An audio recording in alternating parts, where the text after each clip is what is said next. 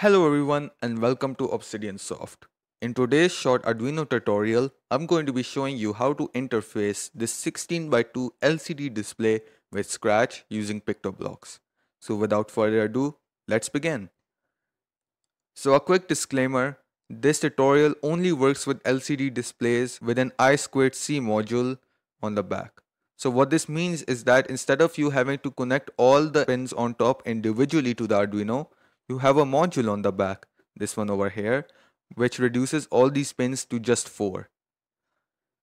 So if you don't have an I2C module on the back of your LCD, this tutorial is not for you.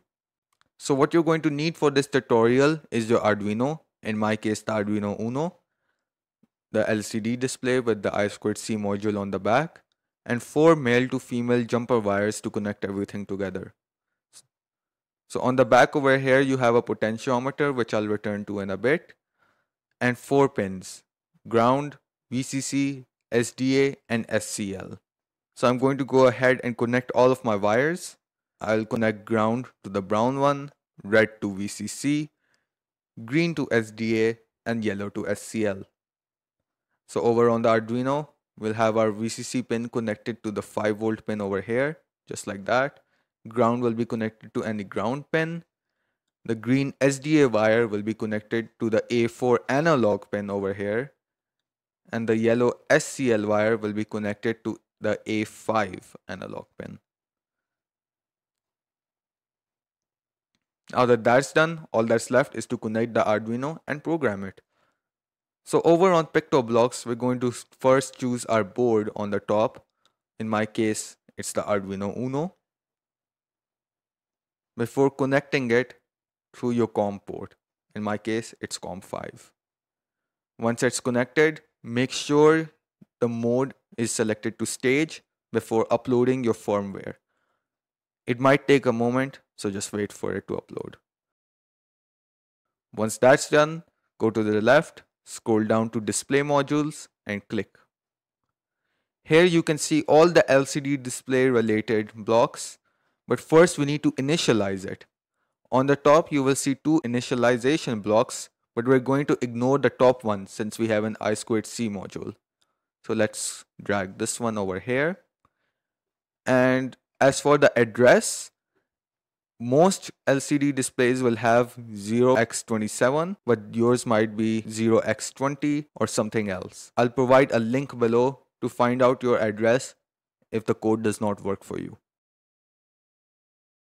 The other blocks we have are write to display, set cursor, clear display, and a mode selection one, which we'll return to in a bit. So let's go ahead and test our display first. So I'm going to first initialize it by bringing the initialization block to the top. Then I'm going to clear the display and going to write hello world to it. And let's click it. So this might work for you, but in most cases it won't. So over here on the display, you will see that nothing is showing for me. But before you panic, let's test something. On the back on the I2C module, you will see this potentiometer, which basically controls the contrast of the display. As you can see, even though we click the hello world block, nothing's showing, but that can mean that your contrast is either too high or too low. So let's go back here and using a screwdriver, mine's a little big, but it'll work anyways. Let's slowly turn the potentiometer until something changes. So as you can see, hello world is now showing up, but now there's also these squares, and this means I've turned it a little too much. So let's turn it back a little. You want to turn it just until the square stops showing. Just like that. Now as you can see, if I use the clear display block along with the write display block, my input shows on the top left of the screen. This is because the clear display block automatically sets the cursor as in the place where the display starts showing the text from to row 1, column 1, which, because the LCD display has 16 columns and 2 rows, is in the top left. So what if we want to move our text towards the middle of the display? Well, to do that, we could use the cursor position block. So essentially, by changing the column value from 1 to some larger number such as 5, we are moving the cursor forward. Therefore, the text will start from column 5 instead of the usual column 1. making it look like the text is towards the middle of the display. So now let's see this in action. I've set the cursor at column 3 and you can see how the Obsidian soft text is in the middle of the display. Now it's important that the clear display block is placed before the cursor set block, otherwise it'll just override it and set the cursor back to the row 1 column 1 position. If I set the cursor to row 2, you'll see the text goes down to row 2 on the display. I can also move the text back to the left by setting it back to column 1. Now if the column number or text is too large, it won't fit within the display. You can see how only part of Obsidian Soft is showing on the screen. For this, we can bring in the set mode block. By selecting scroll display to left and clicking it, we can shift the entire row to the left. You can see how repeatedly clicking the block makes it look like the text is scrolling. Now let's do a quick overview of the remaining modes.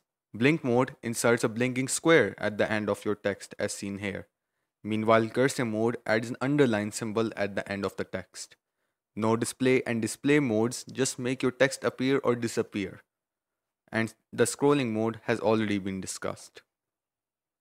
And so that essentially wraps up this tutorial. I hope you enjoyed this video. If you did, make sure to subscribe and like. And as always, thanks for watching.